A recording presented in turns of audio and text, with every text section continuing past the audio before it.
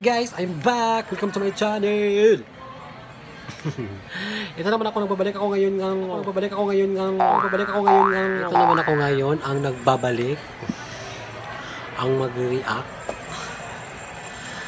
Guys, mag-react naman ako ngayon about kay Loudre.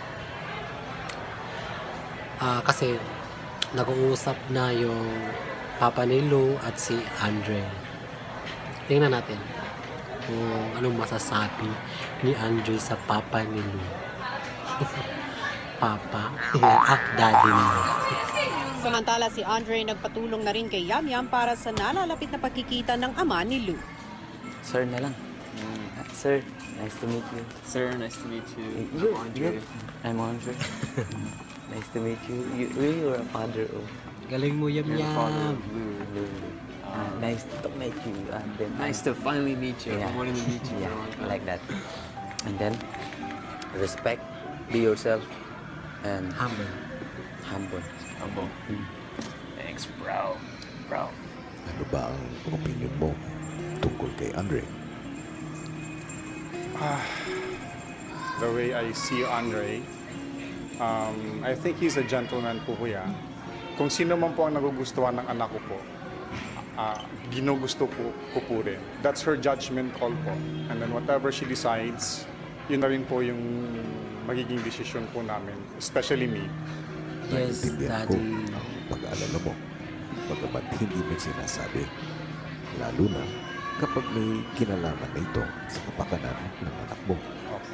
Dahil dito, bibigyan kita ng pagkakataon para mas lalo makilala si Andre. I would love that po. I would really love that. Salamat po kuya. Pansamantala munang pinapunta ni Kuya si Daddy Michael sa isang kwarto kung saan nakikilala niya si Andre. At ilang sandali pa pinatawag ni Kuya si Andre. Dumating na ang espesyal na bisita ni Lou. Lou's father. Tama, Okay. gusto ka na niyang makausap. Okay. I would love to talk to him. Okay. Here we go, Paul.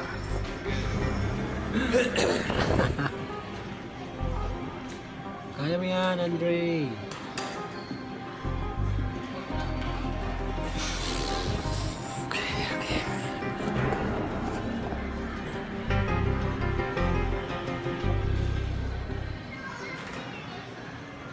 Hi Andre. Hello. How are you? I'm Andre. Nice to meet you.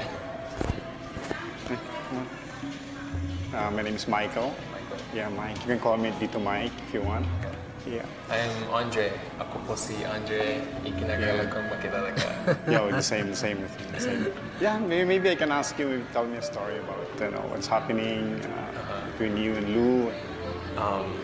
Honestly, she is one of the most amazing girls I've ever met. Yes, ang ganda din Lou. I have really started to like your daughter, Paul.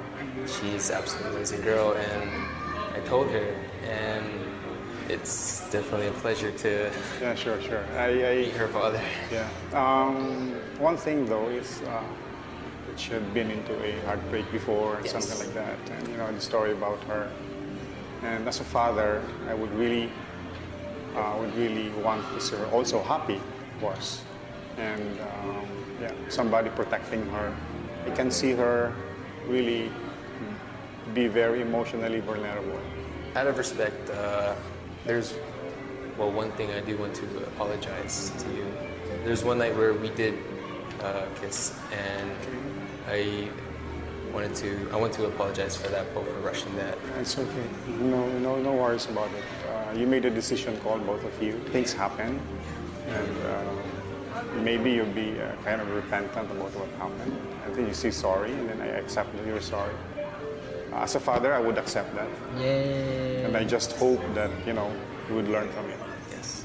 So I would tell you to take care of my daughter here, okay? Absolutely will, sir. Yeah, please do. And no alcohol. No alcohol. No alcohol. Please, you get No everything. alcohol! Yeah, thank you very much, and I appreciate really your being honest about it. One thing I could ask you, please take good care of her here inside. I will. Yeah, Definitely.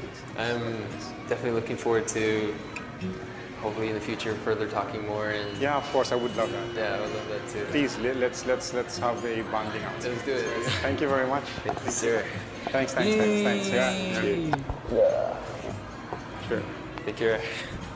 Guys, nagkausap na rin sila. Binigyan na rin ng warning si Andre sa Daddylou at advice. Yun, doon ako nagtawa sa no alcohol. No alcohol na Andre kasi maulot naman yung maghalikan kayo. Thank you for watching, guys, and don't forget to subscribe me and comment below. Subscribe me, please. Bye, see you soon.